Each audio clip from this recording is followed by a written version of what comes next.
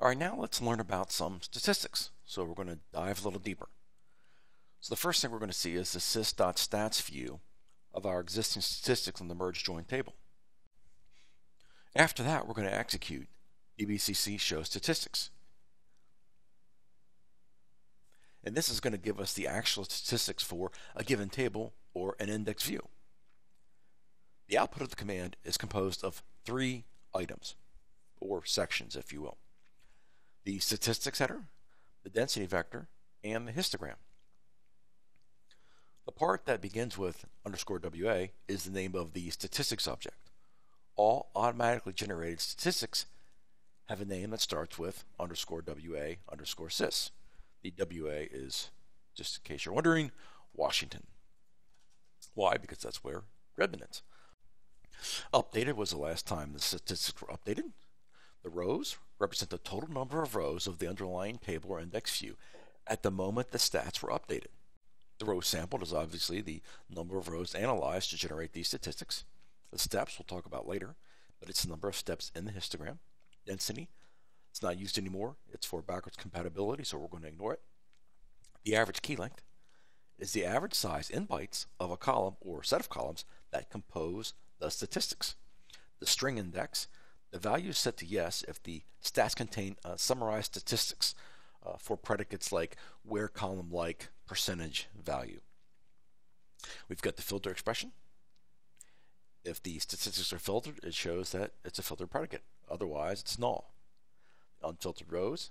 If the statistics are filtered, it shows the number of rows in the table before applying that filter. All right, so let's look at the next section called the density vector. We only have 3 columns here. All density is the number between 0 and 1. The closer the density is to 0, the more unique the values are. That's why candidate keys have lower density numbers. All right, we see the average length. The average size in bytes of the columns or set of columns that compose the statistics. Thirdly, we have columns. The name of the columns and the prefix for which all density and average lengths are displayed. Now let's take a look at the histogram. We have 5 columns there. The range high key is the upper bound column value for the histogram step. This column value is also called the key value. We've got the range rows, the estimated number of rows whose column values fall within the histogram step. The EQ rows, the estimated number of rows whose column values equals, hence the EQ, the upper bound of the histogram step. Then we've got the distinct range rows, the estimated number of rows with a distinct column value within the histogram step, excluding the upper bound. And then we have the average range rows.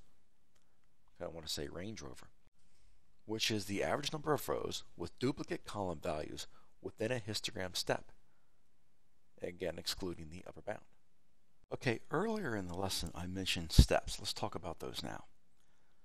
Histograms are created only for the first column of statistics objects, and they compress the information of the distribution of values in those columns by partitioning that information into these subjects called buckets or steps. The maximum number of steps in a histogram is 200. But even if the input has 200 or more unique values, a histogram may still have less steps than 200 steps. To build the histogram, SQL Server finds the unique values, the most frequent ones using a variation of the max_diff algorithm, so that the most statistically significant information is preserved. The max_diff is one of the available histograms whose purpose is to accurately represent the distribution of data values in relational databases.